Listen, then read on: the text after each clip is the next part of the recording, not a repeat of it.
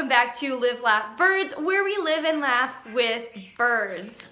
Today I'm going to be showing you guys how to teach your bird to target and then how to use that to teach your bird to spin around. And even if you don't want to teach your bird tricks, target training is very, very helpful for any bird because it gets them where you want them to go. So if you're trying to teach your bird to go back in their cage or to fly to you on command, target training will help you and set you up for success.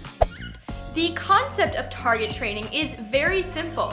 It is just getting your bird to follow and touch a target object.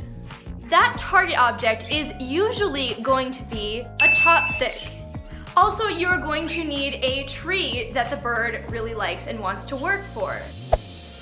At first, the bird might not know exactly what to do when you put the stick in front of them, but hopefully they'll get curious and they'll want to test it out.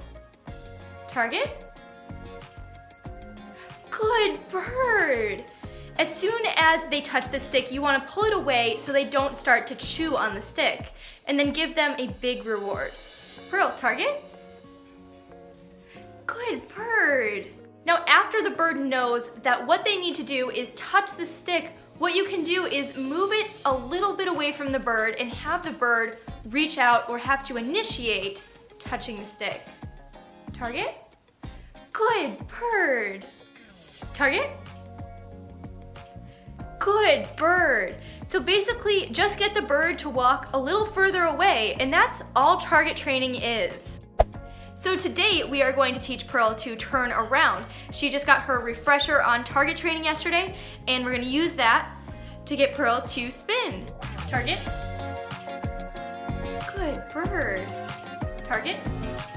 Good bird. Target. Good bird. Target. Good bird. The first step is going to be placing the target stick a little bit behind the bird, so they have to do a half turn. Next, I'm going to lure Pearl halfway with the stick and the other halfway with the millet. Now I'm going to start luring Pearl all the way around in a full circle with just the target stick. Now I just want to keep repeating the motion of having Pearl turn in a full circle by getting her to follow the target stick. Eventually, the bird will expect what to do, and they'll start doing the behavior even without following the target stick exactly. In these next stages, you want to start phasing out the target stick. So what you can do is put your finger close to the end of the stick. So the bird is still following the stick, but they start getting used to following your finger instead.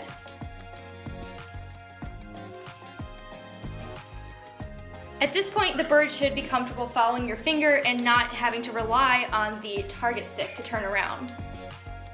You can also start introducing a verbal cue such as spin or turn around. Turn around? Good bird. Keep repeating having the bird spin around in a circle with just your finger, but start making the motion a little bit faster so the bird isn't following the finger so closely anymore. Turn around? Good. Turn around? Good bird. What I'm doing next is moving my finger a little bit further away from Pearl because she knows the motions by now and we want to reinforce that cue. Turn around? Turn around? Turn around?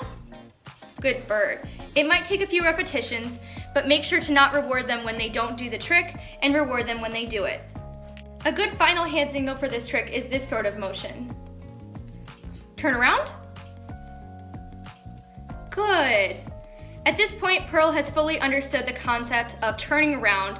It's a perfect first trick to teach a bird if they're not super experienced with training, and it's overall a very fun and easy trick to teach your bird. I hope you guys enjoyed that video. Don't forget to subscribe, and I will see you guys next time with another bird video.